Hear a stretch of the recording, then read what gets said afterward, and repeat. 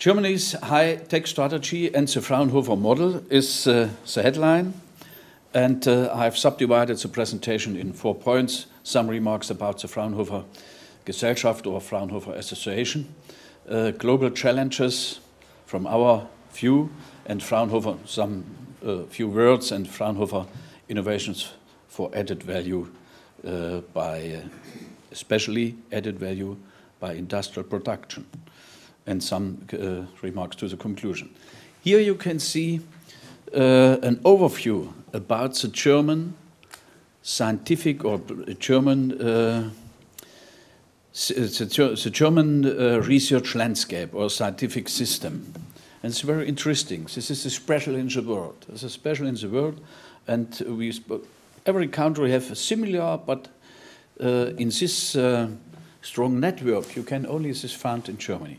You can see we have as basic for the system the university, and the university have in the main objective to build the new, to educate the new people in teaching and to realize the studies, but study by research, supported by research, also teaching supported by research. This is a backbone of the scientific system. We have in Germany, in general, 3 different characteristics, or the characteristic of 3 different universities. We have the so-called full universities with law and philosophers and languages and so on. Then we have the technical universities. And in Germany we have a strong system of technical universities. And we have the so-called applied universities. In Germany is the right word, Fachhochschulen. The German word Fach means Hochschule with a special branch or special profile, in not so broad, a special profile.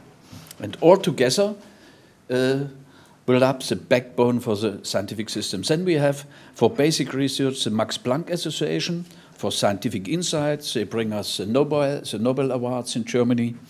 We have the Helmholtz-Gemeinschaft for programmatic research, for example, nuclear research, or in medicine for epidemiology, for great questions in the medicine, and others, also energy.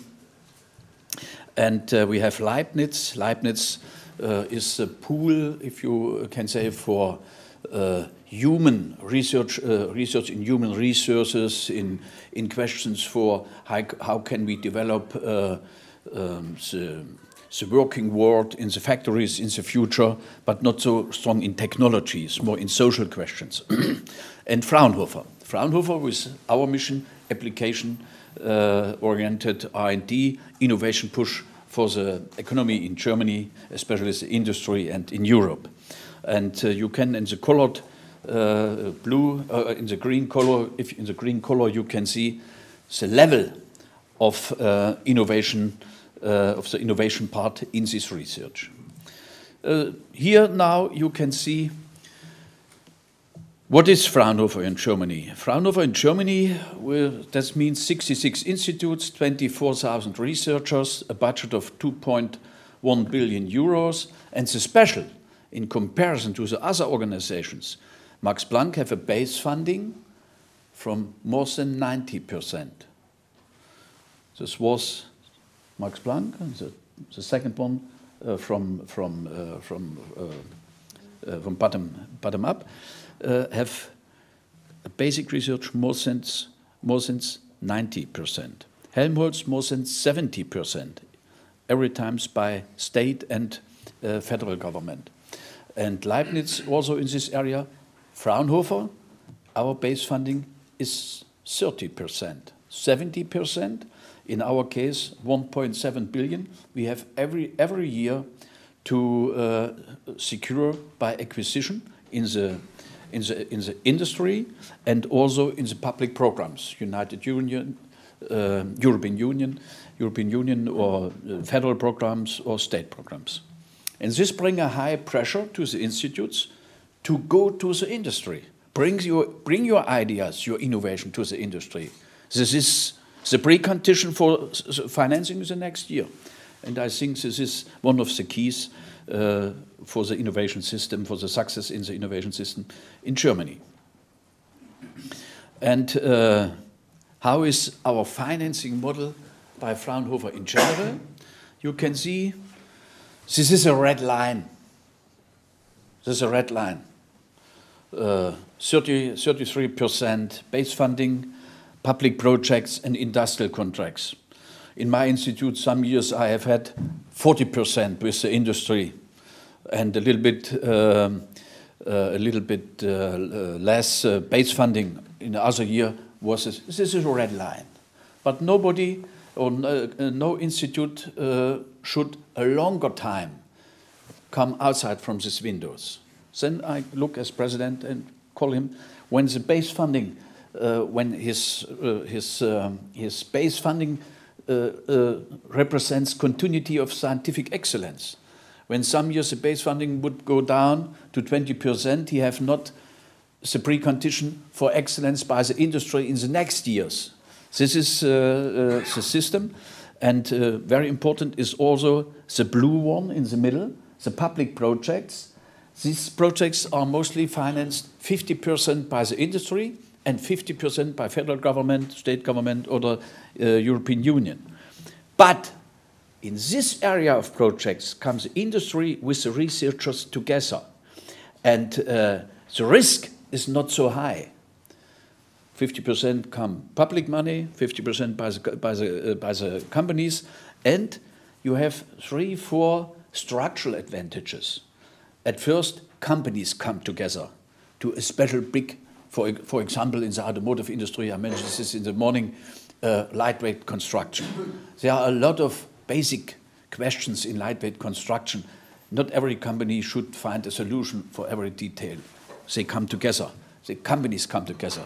Second advantage, the companies and the researchers come together.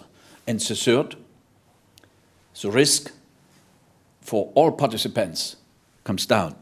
It's a very, very interesting part here in the middle in this pre-competitive research area. And the last one are the direct projects, and in our case, these are every year a volume of 850 million euros. And here you can see our activities, Fraunhofer worldwide, and you can recognize we have a cluster in our international activities in Europe. We have a cluster in our international activities in United States, and we have this in East Asia. And since 5 years, we have also an increase in our activities in South America. What you can see on the right, in the legend, we have different structures of cooperation of international cooperation. We have subsidiaries, legal daughters, subsidiaries. We have centers. Centers are long-term institutes.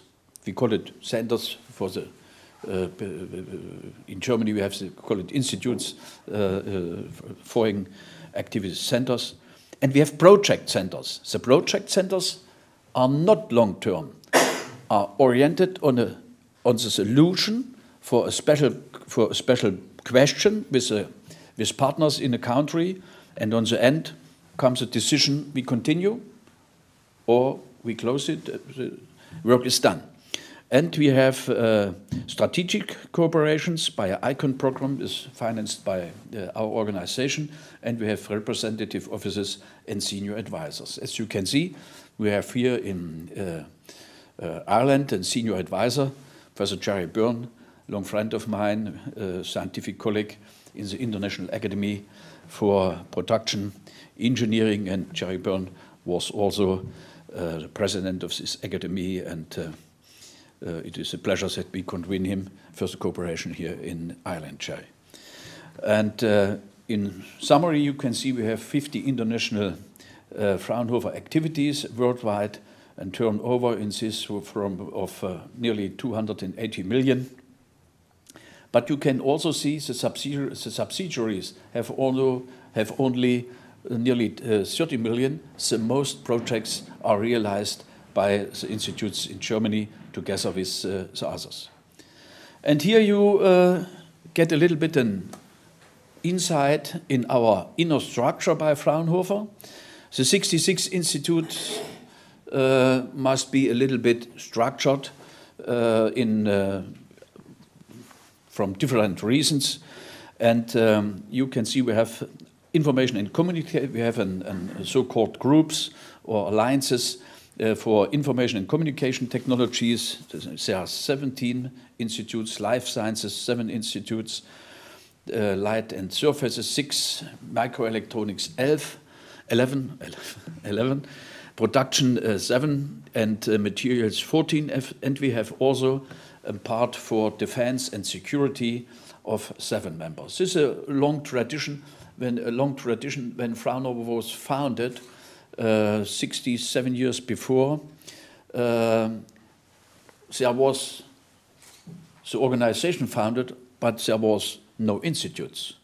And after the World War II was a decision, some institutes from the defense research was, let me say, the basic, the start to development Fraunhofer, and from this we have also a responsibility until today.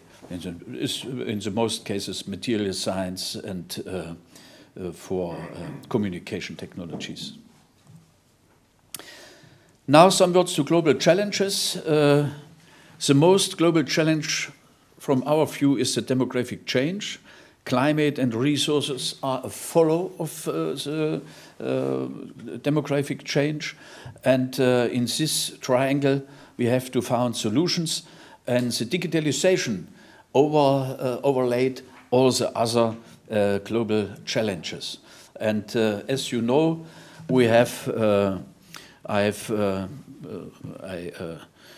pick out here one of the challenges, and here you can see the resource problematic, and we selected the year 2050 because in 2048 we are on the end with our oil, with our crude oil,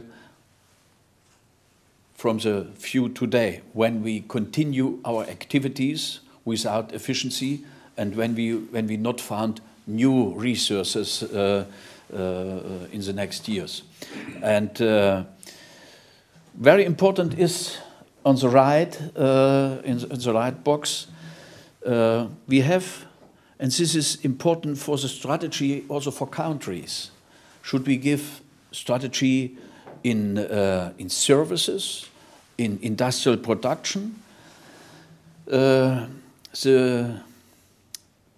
demographic development leads us to the need that we have to realize more productions worldwide, that we can keep the people in peace. A lot of conflicts which we have worldwide come from the needs to values, to products, to clothes, to cars, all the things what we need. And our calculation is today we are 7.5 billion people, but only 1.5 until 2 billion people have a level of life quality like we here in the room. Only for the people which we have we have 4 times or 3, 4, 5 times to increase the production volume, and in 2050 we will be 9 billion, and the challenge is we have nearly the 6-fold growth of added value. By much less or much fewer using of resources. What are in detail the challenges we need following the demographic change? We need products for what I mentioned. We need products for more people. We need simple products with high effects.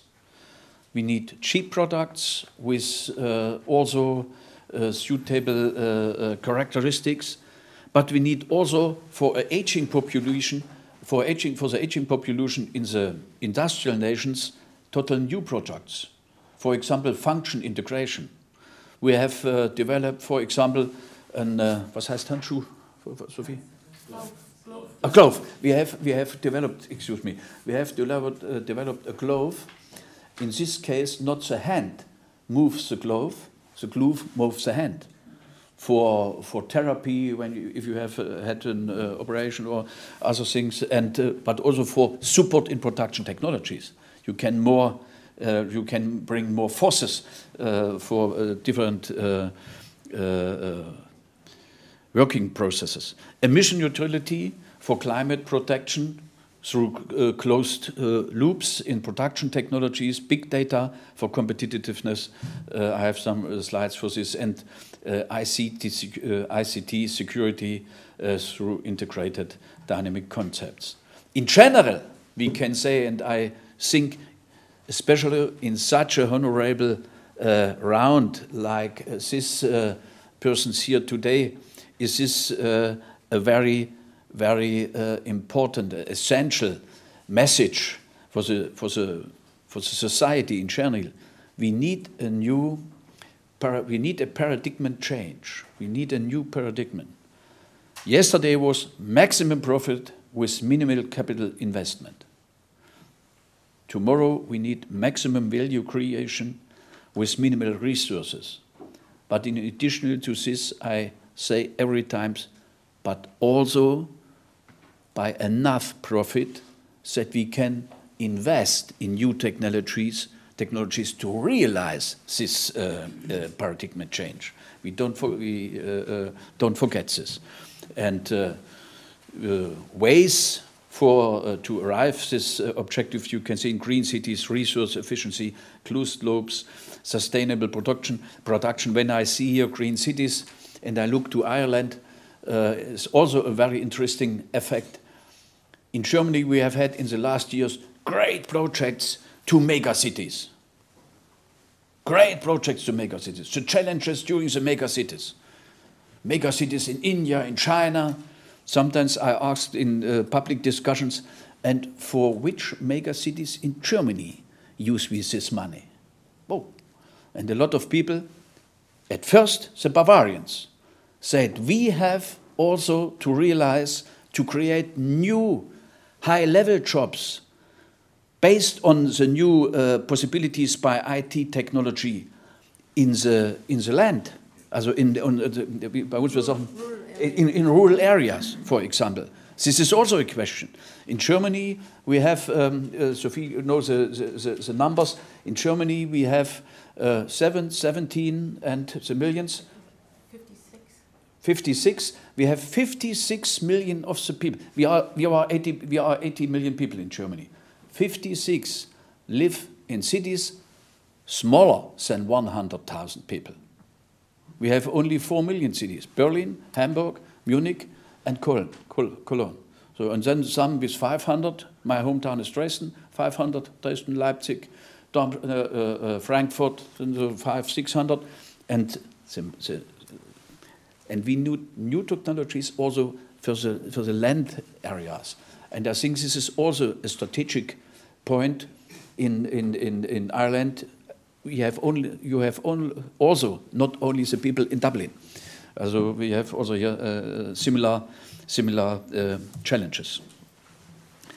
Some concrete remarks to Fraunhofer areas of research. Great topics in our research work are health and environment, communication and information, production and services, mobility and transportation, energy and resources, and safety and security.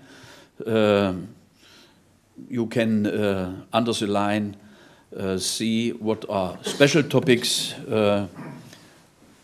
For communication and information areas, you can see here, internet access for rural areas, for example, is such a topic.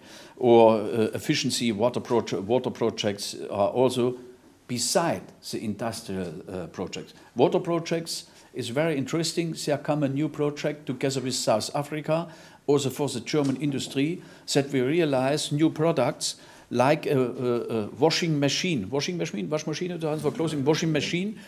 We want with South Africa together to produce new components for a washing machine for the water, for the drinking water in the houses.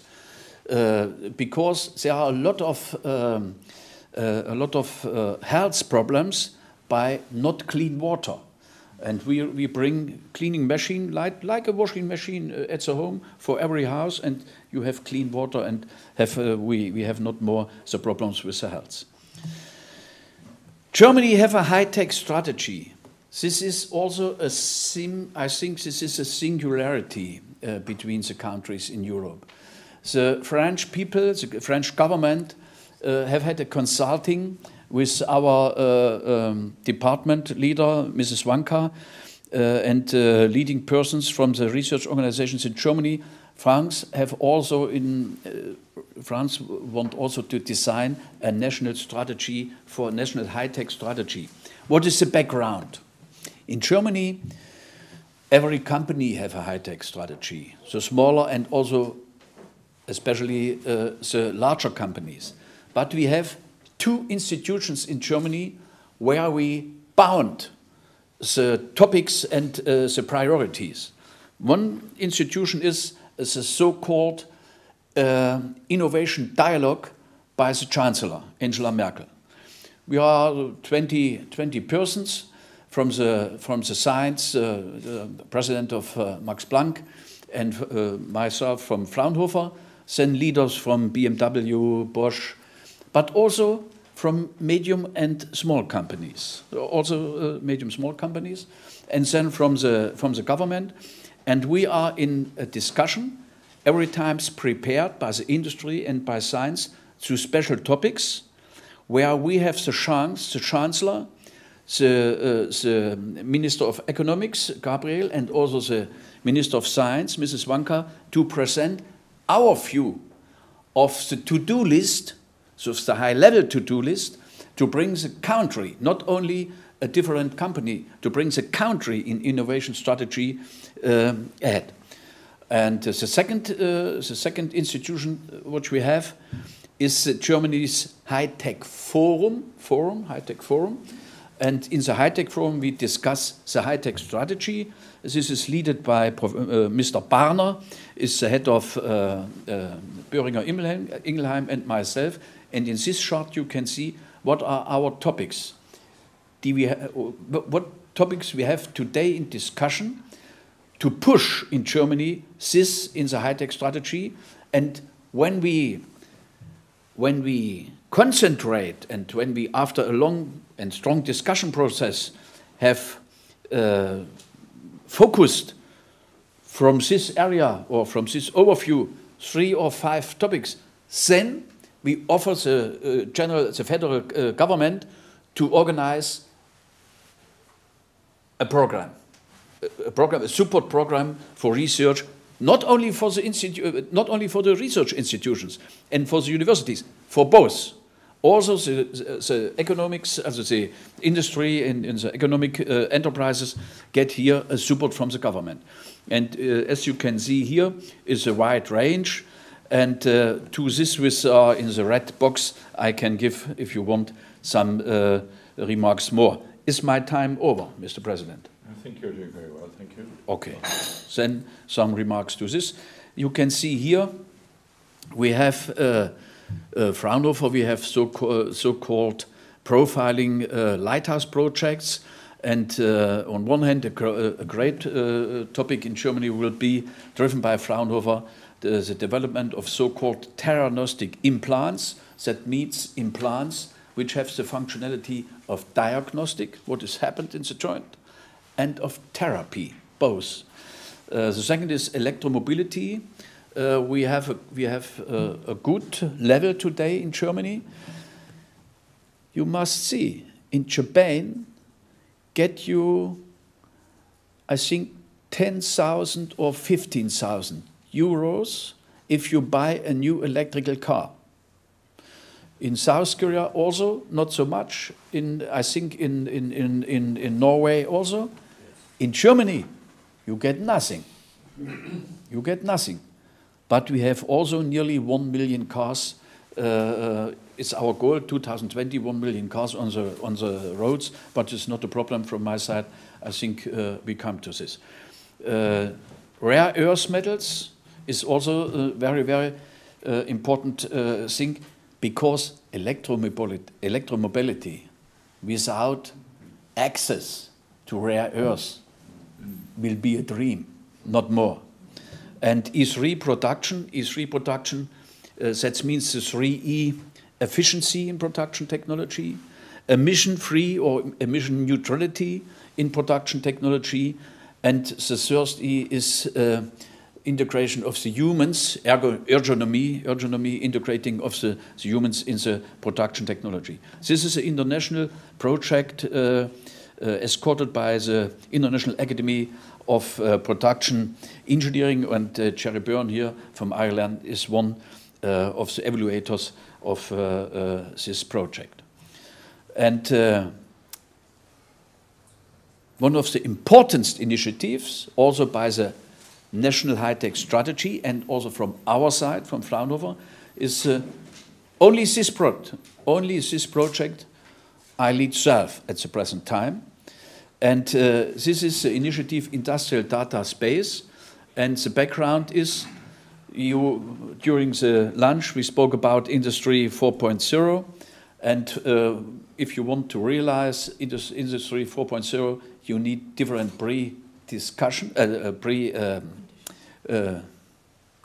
preconditions. Thank you. You need different preconditions, and data velocity, also latency. You need data security. Nobody from the medium and small companies give her over a long year's term by hard work generated IP in the cloud. Nobody will do it. But by special security is this possible, and the third precondition between the velocity and the security are the standards. And for the standards we have now in Germany, together with the European Union, a solution. This solution is driven by the industry. The security solution is driven by Fraunhofer together with the industry, the standards by the industry, and the velocity and the broadband networks are infrastructural challenge for the government. And this is in Germany a real problem. In broadband networks and in latency, time for latency. If we call us from here to from my mouse, if I spoke to the other people, we have today 40 milliseconds. 40 milliseconds when we call from my speak until you, we have 30-40 milliseconds for industrial processes. For Industry 4.0, we need 0.1 milliseconds, dramatically down. And before we have not solutions for these three preconditions, will Industry 4.0 be self a cloud? Our solution for security is that we not prefer a cloud as a server outside in other country or outside from Europe in a country. We prefer a solution as a network, not a new physical network. We use the networks and we use the clouds, the servers in the industrial partners, enterprises, which take part in the network. But we, Fraunhofer, realize at the present time a software which generate the data security in this network. And we have a lot of companies which work here together. It's very interesting. Here are involved the automotive industry, the supplier industry, the steel industry, the chemical industry, the insurance economy, the German Bahn, the German railways, chemical industry, I have mentioned, is a big run, and we are together with the European Union that we transfer this in the, with Mr. Oettinger and a lot of other guys and French and companies from France and also from Netherlands are as first involved. And my last chart, I think here you can see, for example, is this was IT technology. There are a lot more challenges here for energy, and this is a very nice example for a solution for 3 problems.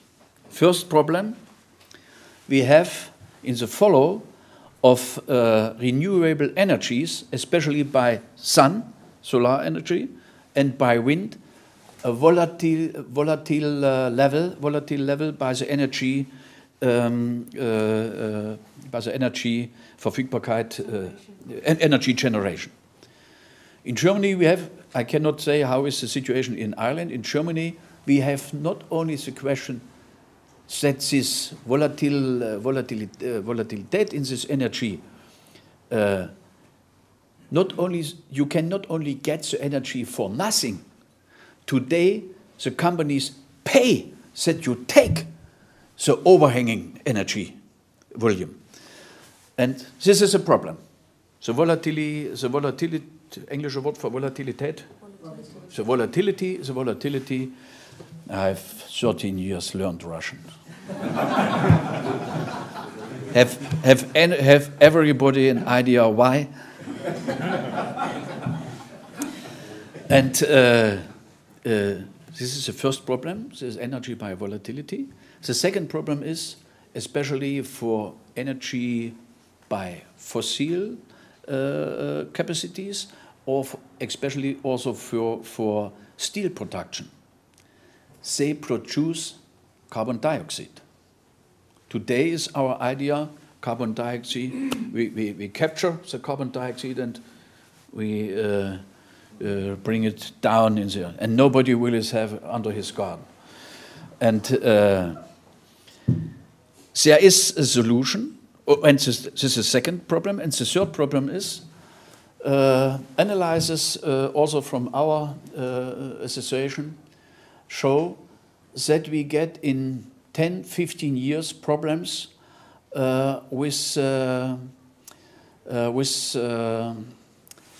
Kohlenstoff, with carbon as resource, clear carbon as resource for medicine industry, for pharma industry, for lightweight constructions, for carbon fiber constructions, and a lot of others. And now is the idea.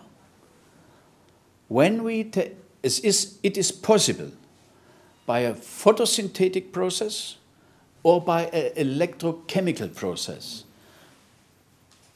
to realize a conversion of carbon dioxide back to carbon and water if you give a lot of energy as input.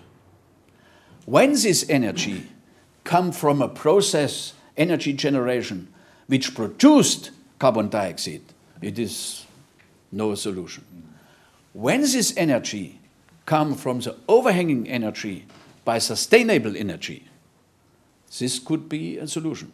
And now we have here a great project in North Rhine-Westphalia, ThyssenKrupp as producer of carbon dioxide, RWE, also RWE, a great German energy company, a lot of smaller companies.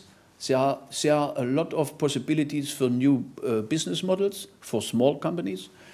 And Fraunhofer and Max Planck, we together, said we want to scale up this process to use it in the future in the industry. The question is only to store only a storage of the overhanging energy from sustainable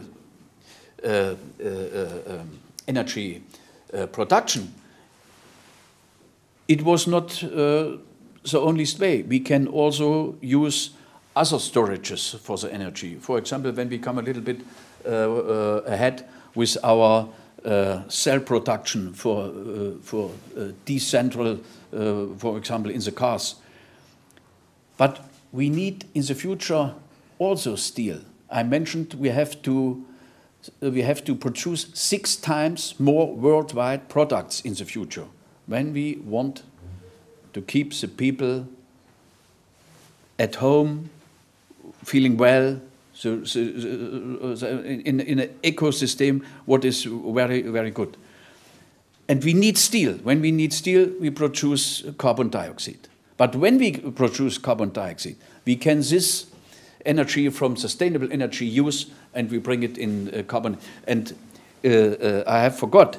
And on the end, with this carbon, with this clear carbon, you can then go 2 ways. One way, we use the carbon for pharma industry, chemical industry, and lightweight construction. The other way, we transfer the carbon in synthetic oil, synthetic crude oil, and use it for electromobility. And then we have from carbon dioxide green electromobility. This is not a bad idea. And on this we work very, very strong, very, very strong. So, conclusion, Fraunhofer's motivation is more relevant than ever. Why is Fraunhofer the patron of our institution? Fraunhofer was a researcher on one hand. He was the inventor of the black Fraunhofer lines in the spectral colors. And on the other hand, he was an entrepreneur. He built up